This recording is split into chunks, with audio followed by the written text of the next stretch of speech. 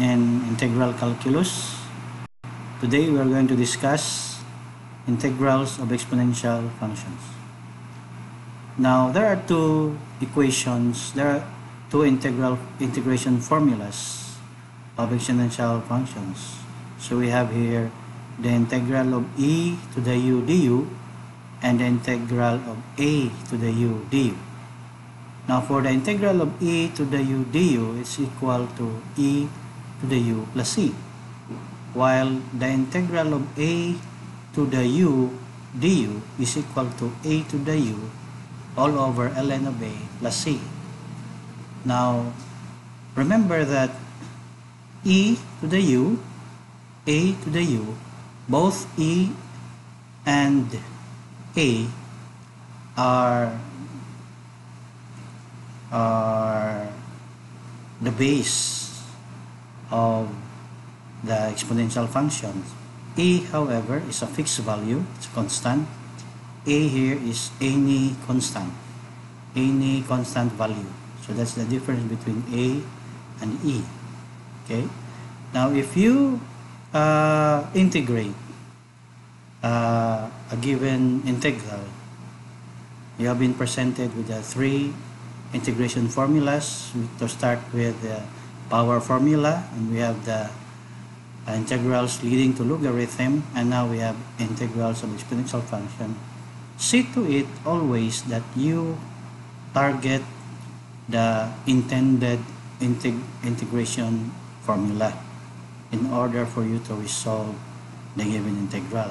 So in this case, our topic is integrals of exponential functions. See to it we're going to target these two formulas so that we'll be able to determine its solution.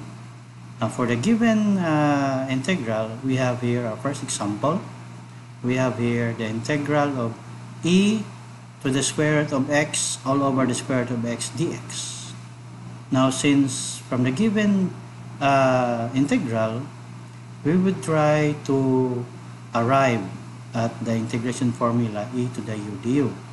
So let's automatically let u equal to the square root of x because this is the exponent of e. So we have now e to the u.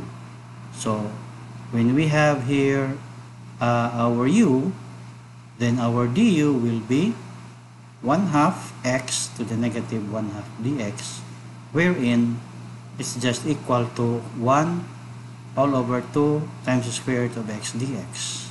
So if you look at our given integral, we have e to the u, and the remaining terms are 1 over the square root of x dx, or dx over the square root of x. Since we have 1 over 2 times the square root of x dx as our du, then we need to multiply a correcting factor of 2 in order for our equation to follow the formula of e to the u du. So multiply a correcting factor of 2 here. So we have now the integral of e to the square root of x dx all over the square root of x, just rearranging our given integral, is now equal to 2 times the integral of e to the square root of x times 1 over 2 times square root of x dx, where this will be our e to the u here, and this is our du. Okay, our du here. So from the formula, so we have now e to the u du. Therefore the final answer will be the square root e to the square root, the integral of e to the square root of x all over the square root of x dx is just equal to 2 e to the square root of x plus c. Okay, so again, whenever you're faced with a given integral, try to identify what possible integration formula that may be applicable to the given integral term, and see to it that you are going to target that formula in order for you to resolve the integral term. Okay. Now let's go to our second example. So we have here the integral of 1 plus e to the 2x all over e to the x dx. Now, of course, this one, we can split this into sum of two fractions because this is plus. So this is just equal to, this one is just equal to the integral of 1 over e to the x dx plus the integral of e to the 2x all over e to the x dx. Now 1 over e to the x is just equal to e to the negative x. Okay, so this is just the first integral term, just equal to the integral of e to the negative x dx, while e to the 2x all over e to the x is just equal to e to the x because 2x over x will be cancelled. What remains is e to the x. So we have here the integral of e to the x dx for the second term. So this is just a straightforward solution. So if you let u equal to negative x, so your du is negative dx, that's why you have a negative 1 correcting factor here. So the integral of this is negative e to the negative x plus e to the x plus c. Now rearranging, because this is a negative sign, so we write the positive term first. So we have e to the x minus e to the negative x plus c.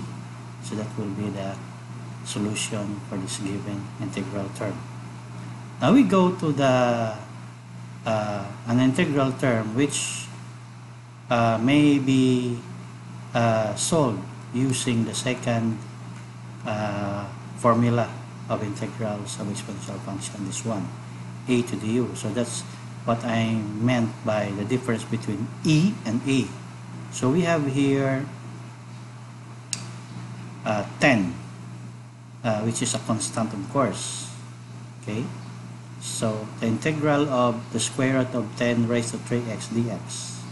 So if you rewrite this one, this is the integral of 10 raised to 3x all over 2 dx. So our a here is 10.